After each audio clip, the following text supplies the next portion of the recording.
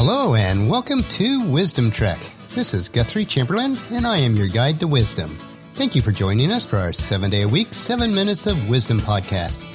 By consuming these daily nuggets of wisdom, these principles will help you on your quest to become healthy, wealthy, and wise as we trek through life together.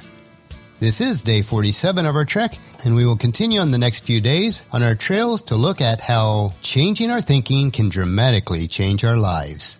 We are recording from our podcast studios at Home 2 in Charlotte, North Carolina, and after another very full workload today, it is good to be able to reflect on some words of wisdom to help us to refocus our priorities.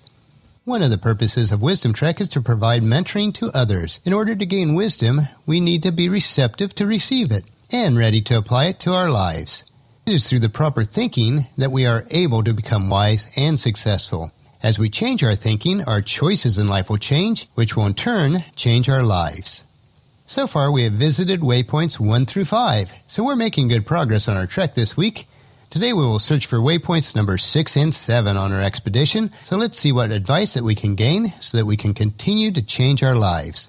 Now, if you've missed any of the past 5 days of podcasts, please go back and listen to those or to read our daily journal entries. This will enable you to be equipped with all the information that we've been discussing about changing our thinking, which in turn will change our lives. When we ended our podcast yesterday, I asked you to consider the 2 more questions. From waypoint number 4, am I building a solid foundation on facts so that I can think with certainty? And from waypoint number 5, am I implementing strategic plans that give me the direction for today and increase my potential for success tomorrow? Now, I hope that you'll take time each day to reflect on these questions. This will be crucial on gaining wisdom, as Proverbs chapter 2 through 5 says, "Tune your ears to wisdom and concentrate on understanding. Cry out for insight and ask for understanding. Search for them as you would for silver, seek for them like hidden treasures. Then you will understand what it means to fear the Lord, and you'll gain knowledge of God." As we continue on our trail of life this beautiful day, enjoy the sunshine, the soft mountain breeze, the fragrance of summer after a brief shower. And as we visualize this, we soon come upon the 6th waypoint, and we are instructed to explore possibility thinking. To be a possibility thinker, you must believe that a solution exists to even the most difficult problems. When you believe that something challenging can be done and then succeed at doing it, that is when doors open and others are attracted to you. When you make things happen, it will inspire others to create possibilities also. When you approach a difficult task, you have the potential to attain exceptional results. When you embrace possibility thinking, believe in what you're doing and let it energize you. There are 6 different ways to stimulate possibility thinking. First, do not focus on what is impossible. Instead, focus on the solution to your problems or challenges in any situation. Second, stay away from the experts. Now, this might seem counterintuitive to having a mentor, but many an expert may see what could go wrong and try to discourage your dreams. Now, it's good to take wise advice, but be leery of those who are self-proclaimed experts. Third, look for possibilities in every situation. Now, this is opposite from the first point. Regardless of the circumstances, try to look for positive possibilities. Fourth, dream bigger. To encourage possibility thinking, try to stretch yourself outside your comfort zone. Bigger dreams that are realistic will force you to grow. Fifth, question the status quo. It is impossible to stay the same and also improve. Greater possibilities mean that you do not have to settle for the status quo. And sixth, find inspiration from great achievers. One way for you to learn more about possibility thinking is to study those who have achieved greatly. Anyone who has already achieved a level of wisdom and success also has a story of failure and tragedy that you can learn from. If you embrace possibility thinking, your dreams will go from molehill to mountain size. And because you believe in possibilities, you put yourself into position to achieve those. So the question for waypoint number 6 is, am I unleashing the enthusiasm of possibility thinking even to seemingly impossible problems? Now that we've explored number 6, possibility thinking, let's continue on to our next waypoint, number 7, and that is to learn from reflective thinking. Today's fast-paced society does not encourage us to reflective thinking, but this practice can help you to learn from past experiences and identify what should stay the same and what should change. There are many benefits associated with reflective thinking. It provides you with true perspective, lends emotional integrity to thinking, clarifies your situation, and increases your confidence in decision-making. One of the most important aspects of reflective thinking is your ability to transform your experience into insight. There are 5 ways to improve your ability to think in a reflective manner. First, set aside time for reflection. If you do not dedicate time for reflective thinking, it is unlikely that you will do it. Second, avoid distractions. Reflection requires that you find a place that provides solitude and an escape from your interruptions.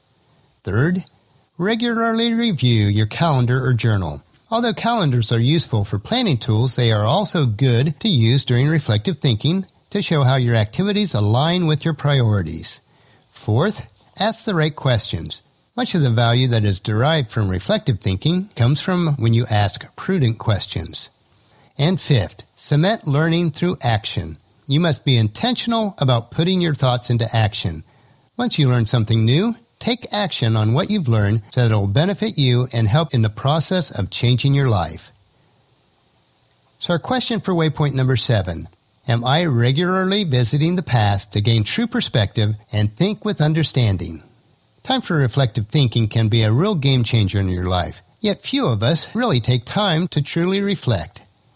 Now, one area that we should reflect on more is the goodness of our Creator. There are 3 verses in the 119th chapter of the book of Psalms that encourages us to do so. The first is verse number 5, "Oh, that my actions would consistently reflect your decrees." Verse number 15, "I will study your commandments and reflect on your ways." And verse 55, "I reflect at night on who you are, O Lord. Therefore, I obey your instructions." We need to explore the possibilities in life and to dream big, but we also need time to reflect on what are the most important things of our life. This type of thinking needs to become habits in our life. This will allow us to grow wise and be successful. For me, being grounded in God's Word is also foundational.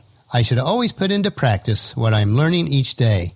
As Christ's half-brother James put it in his letter, in chapter 1, verse 22, "Don't just listen to God's Word, you must do what it says. Otherwise, you are only fooling yourself." It might also be said that action is the foundational key to all success. Well, as your guide, friend, mentor, and fellow sojourner, let me know how I can help you with these statements on thinking to become habits in your life.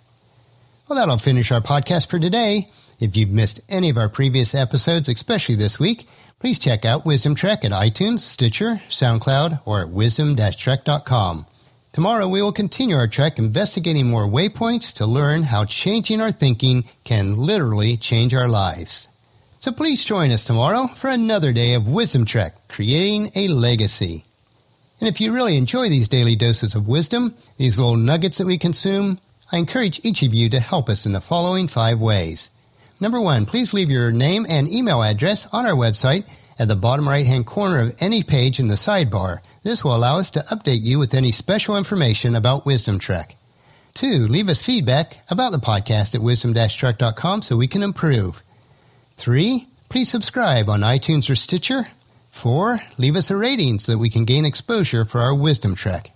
And 5, share with your family and friends to journey with us on our Wisdom Trek. I thank you for allowing me to serve you each day like this.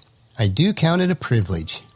The journal for this podcast can be found at wisdom-trek.com, where you'll also find pictures, tweetable quotes, wisdom nuggets, and free resources.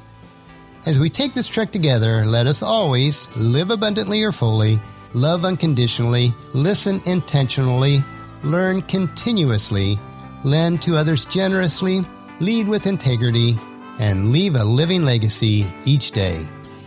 This is Guthrie Chamberlain reminding you to keep moving forward, enjoy the journey, and create a great day every day. See you tomorrow.